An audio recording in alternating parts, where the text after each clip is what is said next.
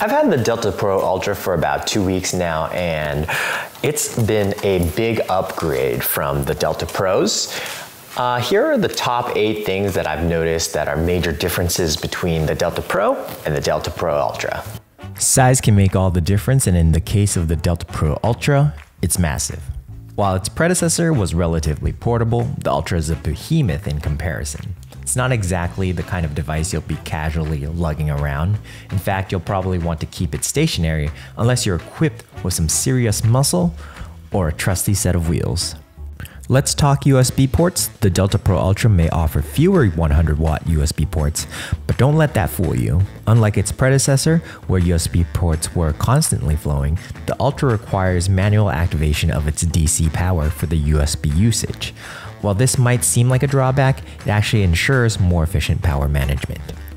The Delta Pro Ultra's revamped display, unlike its predecessor, boasts a sleeker, higher quality display that eliminates that annoying light halo effect seen in the Delta Pros.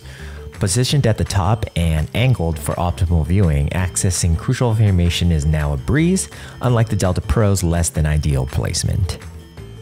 Say goodbye to flimsy connections and hello to reliability with the Delta Pro Ultra's chunkier, low-voltage input plug. The inclusion of a thick XT90 cable addresses a common issue faced by Delta Pro users, where the input cable had a tendency to fall out of the unit or into the unit. With the Ultra, stability is key, ensuring your power source stays securely connected at all times. Imagine never having to second-guess your state of charge. The Delta Pro Ultra bids farewell to the days of constant recalibration. Unlike its predecessor, over the 2 weeks I've used the Delta Pro Ultra, it seems the state of charge has always been more accurate, giving me better control over the power usage. Listen closely, or rather, don't. Gone are the days of incessant fan noise interrupting your peace. The Delta Pro Ultra operates seamlessly even under heavy loads like 4K input from solar or 5 to 6K output from your Tesla charger.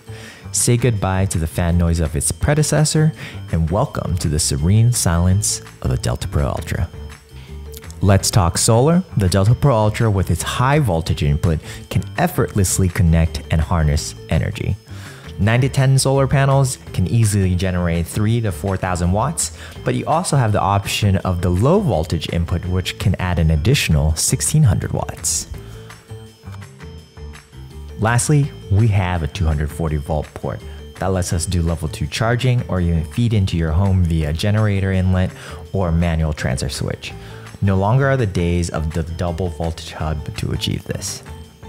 And so, these were the top 8 differences I've noticed from my 2 weeks with the Delta Pro Ultra. I'm very excited to get this powering our home via the Smart Home Panel 2. If you want to watch that, I'll have the videos linked and videos associated with that down below. If you like this content, please like and subscribe, and I've also included the links to some of the Ecoflow items in this video. Thanks, bye.